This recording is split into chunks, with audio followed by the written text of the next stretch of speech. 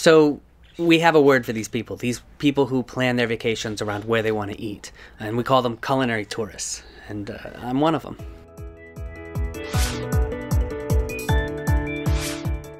So Mystery Meat started a couple of years ago, and the idea was, what if we combined a flash mob with a dinner party? What if a bunch of really passionate foodies descended upon a restaurant, and they all had a meal together, and then they just went their own separate ways? And so the concept evolved, and now we've got this social dining group called Mystery Meat. And the twist is, people don't find out where they're going until 24 hours in advance. So you've got to be a really adventurous foodie to go on this. You've got to be really into it.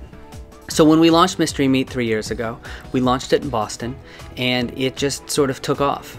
The food bloggers started writing about it, the newspapers, the radio stations, and so now it's growing. It's going across the country. We've held our very first Mystery Meat dinner in Seattle. We've got them going on in San Francisco. We'll do them in St. Louis soon, and eventually we want to go to all 50 states across the country.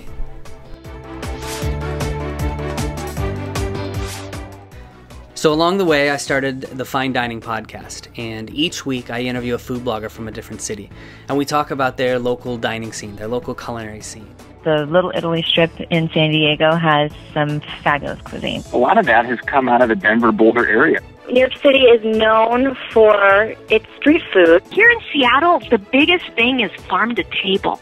And I've actually learned a lot doing it. I mean, what's amazed me is the array of different foods that you have available in this country. I mean, you've got everything from the Peking ducks that are in Chinatown in New York City, to the 700 food trucks that are up in Portland, Oregon, to the barbecue of Austin, Texas. I mean, it's just amazing how many different types of cuisines that this country has to offer.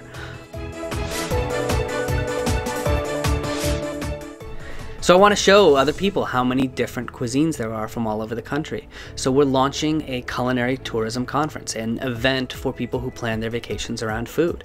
And we're bringing together food bloggers and travel writers, beer brewers and winemakers, farmers and chefs from all over the country into one place. And the idea is, we want to show people how much fun they can have by combining travel and food. Hey, my name's Joe Jones. I'm a total foodie. Our determining factor of having a vacation is where to eat and what's good to eat. So I definitely would attend a food conference to see what's out there. So the conference is going to happen on Saturday, September 21st, 2013 in Providence, Rhode Island. And we chose Providence because that city was just named the #1 culinary destination in the country by Travel and Leisure magazine.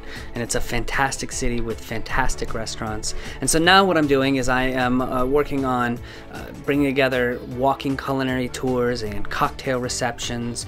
We are putting together taste pavilions and group dinners, and just bringing together chefs to teach workshops on cuisines of different regions. It's a lot of work, but it's going to be a fantastic event when we're all done with it. Hi, I'm Nug. I write San Jose food blog, and I like to travel where there are good eats. I would totally like to attend this Taste Trekker conference.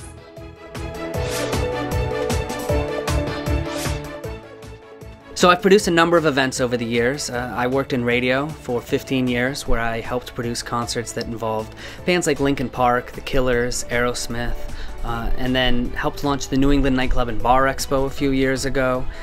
Actually, I've hosted a number of mixology competitions, and a few years ago was even issued a citizen citation by the Mayor of Providence for my work. I produced a competition where we had 30 of the best restaurants in the state compete in downtown Providence for a fantastic prize package. It was a lot of fun. So I've done a lot of events like this. Hi, I'm Evelyn, and I'm the co-founder and CEO of Book-A-Local. Book-A-Local is a company that helps travelers and expats meet up with local people over home-cooked meals. Our customers are foodies who love to travel, who are always looking for unique food experiences.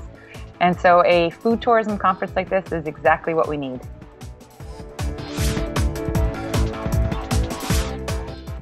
So to make this event happen, we need to raise cash. We need to raise capital. We've got a lot of costs associated with the events. We've got the conference space, we've got the vendors, we've got the insurance, things like that. And so what I'm doing is reaching out to people and asking them to contribute through the Kickstarter campaign and really lend a hand. And we've put together all sorts of great rewards for people who want to donate money to the cause. So if you want to get involved at any level that you feel comfortable, we've got something for you to really show our sincere thanks for all of your support.